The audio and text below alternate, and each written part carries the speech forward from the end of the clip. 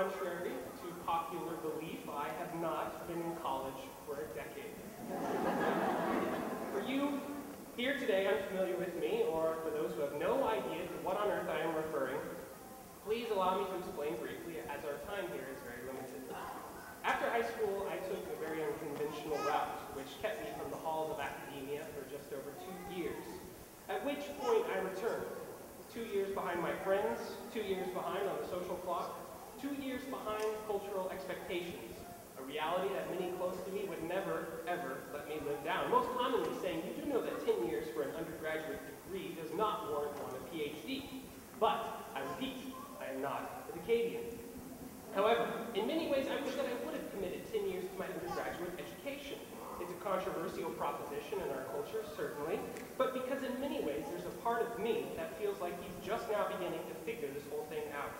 With another 6 years at Bethany under my belt, perhaps then and only then would I be prepared to step out into the real world and make something of myself. And with certainty, as we are prone to confess, say, because of Bethany, this is what I have learned.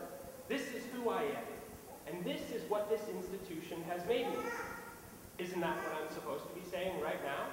Do not students at the microphone at these events thank warmly and wholeheartedly their professors, administrators, and most especially the idea that is this institution, the idea that binds and glues and grafts this idea, this place together to which we all subscribe, for making them who they are presently at these junctures.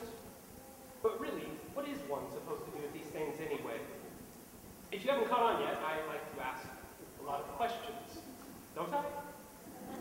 Especially those prickly kinds of questions which have no answers. So I hope that suits your appetite for these things, because that's what I intend to deliver. In any case, I've experienced plenty of these speeches to know that one's appetite for this is usually in the barcode of, well, how much longer is this speaker going to ramble on? And I know what you're thinking. I don't have time for this. Precisely, and indeed, that's exactly the point. What time do we have? What time do we have for anything? Why do any of us have time at all? I experienced or witnessed the actualization of many storied and rumored whispers that circulated around this campus seasonally. For example, Dr. Eugene Bales, our provost, it was said, had this mythical tome hidden away somewhere in his office about philosophy in the West. Lo and behold, it was published during my time here. When I started, my friends and I, after American novel class with Dr. Van Tassel or English novel class with Dr. Lewis, would congregate on the broken sidewalks, drink coffee, and deliberately delay our next daily commitments to continue fantastically intellectual, philosophical conversations about life, art, meaning. No one ever thought that those broken sidewalks around campus would ever be repaired, nor did they ever think our pretentious blowhard propensities would ever wear out. Lo and behold, they were repaired, and we are no longer loitering around the library doors. Lastly, our founding father, poor old Carl Aaron Swinson, used to exist tucked away in the corner of campus. Thankfully, this righteous statuary was restored to the center, our ornamental keystone where he belongs. So it's hard not to believe that one has not been involved with an institution for a decade when events like these occur, when the mythic and the rumored become actual. I may not have been Acadian, but that's exactly what I've been sharing with you today. It's on the theme of time. It seems natural for most commencement speakers to accept the microphone and utter the time-worn phrase, where did the time go? Well, I plan to look forward at the idea of what time any of us has left. After 4 years of studying philosophy, I've kind of settled on the one truth of existence, which is that the whole meaning of life can be discovered if one were to live as deliberately as my grandmother shopped for peaches at the supermarket. I want to live as deliberately as my grandmother shopped for peaches. It was a wonder to behold.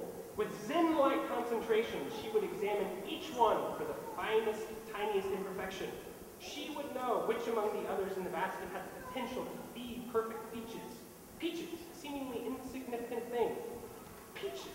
But she knew, for instance, that those peaches would top my grandfather's breakfast cereal, would be on the dinner table that night, would be on the pile, would be going into the pie she was planning to bake for her children and grandchildren. She spent a great deal of time hunting for the best in the bunch, an investment of time which I would never complain, as I thought her cooking was heaven on earth. For the class of 2009, we got lucky, didn't we? What a climate encompasses us. We couldn't have picked a better time to enter the world. It's upset, depressed, the most time-honored traditions in the American spirit are bankrupt, and we are now charged to go out and change the world, make that world a better place. But why should we, when it seems that a few bad apples had no desire to make the world a better place for us? Why work hard and with virtue? Why not give up? My classmates, I should request, go and invest your time in making the world a better, more habitable, more secure, and more pleasant place to live. I believe that most people never set out with the ambition that they're going to make the world worse for others. I think that we are ethically obligated to think such things. However, I further believe that most people do not spend their time making the world a better place either. They adopt a casual resignation and presume that others will take care of it for them. Today our world is a bleak, inhospitable, dirty, polluted, corrupt, recessed, depressed, and sad place to live. It's kind of like my kitchen. Now, I don't know about you, but I am excited. I feel like I'm the type of personality that thrives when things are abysmally, catastrophically dismal, and not the other way around, quite like my kitchen. I mean, that when every dish in the whole kitchen is dirty, every pot and pan, they have food 3 months old caked onto the bottom, and even you have discovered a way to prove that the non-stick pans are a marketing lie. It's more impressive to clean all of those dishes and achieve absolution than when it's just a butter knife and a bread plate. Now those are small potatoes when it's compared to cleaning the whole kitchen, so I think the times we are living in are very much like my kitchen. Lots of dirty pots and pans, and I'm anxious to tackle them, as I am going to soak them, scrape them, and soak and dry them up. Things are ripe for revision. The status quo has dissolved. Think beyond our limits and do what has never been done before. Don't invest your time in making the world better by means of what has already been done. Be bold, be exceptional, be creative, celebrate yourself, and sing yourself. So what is it that you plan to do with your time after today? That is what we really must ask ourselves right now. But perhaps it's not too late for me. Perhaps my time has not yet expired. Perhaps, as will occur in a few short moments, I can delay the inevitable offering of my diploma and take out 2, 3, 4, maybe 5 more majors here at Bethany. You know, who doesn't have the time for that, right? If I do, perhaps I can finally stay around Bethany long enough to actually make it through Dr. Vail's book. In conclusion, I would say, use your time to be radical, be cantankerous, be unique, be iconoclastic, be ingenious, be hopeful. I mentioned earlier that I have a devout relationship to writers. I majored in literature, theater, and philosophy in college, and so you see it goes without saying that I have an unnatural and sometimes unhealthy obsession with words.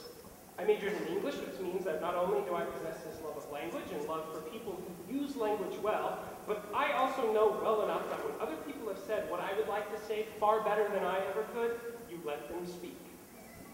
I leave you, my fellow graduates, the class of 2009, with a poem by Wendell Berry that is very near my head and my heart. Manifesto, the Mad Farmer Liberation Front.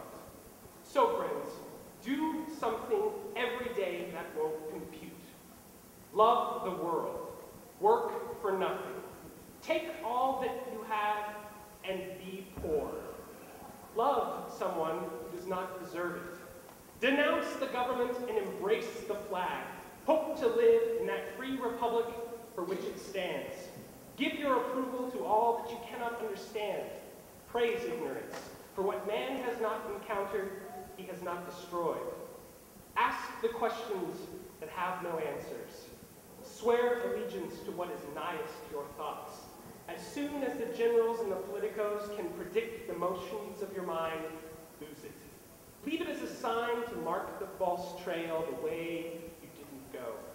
Be like the fox, who makes more tracks than necessary, some in the wrong direction. Practice resurrection. Thank you very much.